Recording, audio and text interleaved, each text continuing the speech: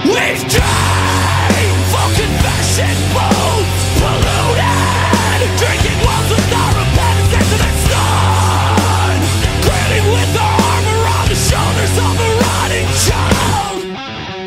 Hold that pose, provisional arrogant little. My name is Keith and I'm from a band called Every Time I Die. Shoot that dog if we can't afford to feed. Shoot that dog if we can't afford to feed. Well, Japan was the best place ever. Australia is always good. I mean, just to get anywhere is a blessing, you know. This stage in the game, we've been a band for 10 years, so to be able to go anywhere and draw a crowd is great for us. Tour. I mean, I'm gonna take a break. I'm gonna take a break. I'm gonna hopefully go swimming somewhere. We got about a month off, so do that, and I'm gonna do absolutely nothing for a month, and then we go to Europe. Breeding and nothing young, they are pouring themselves into the sea.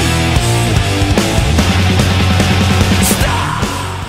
the music that you're creating. I don't know how to do anything else. I really don't. I've tried and failed, so this seems to be my niche.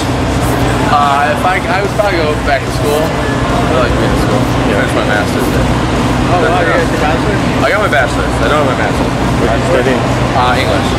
Partway through my master's, so I would definitely go through. That explains a lot of the writing stuff. I was gonna say, do you do a lot of writing outside of music-wise? Yeah, I try to.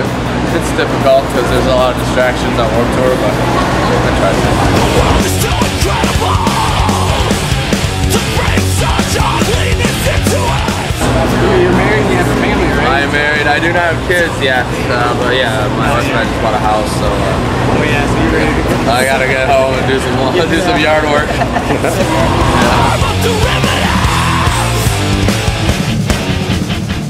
I would like our fans to go on vans.com/ETID every Wednesday and check out a new web episode of our next DVD.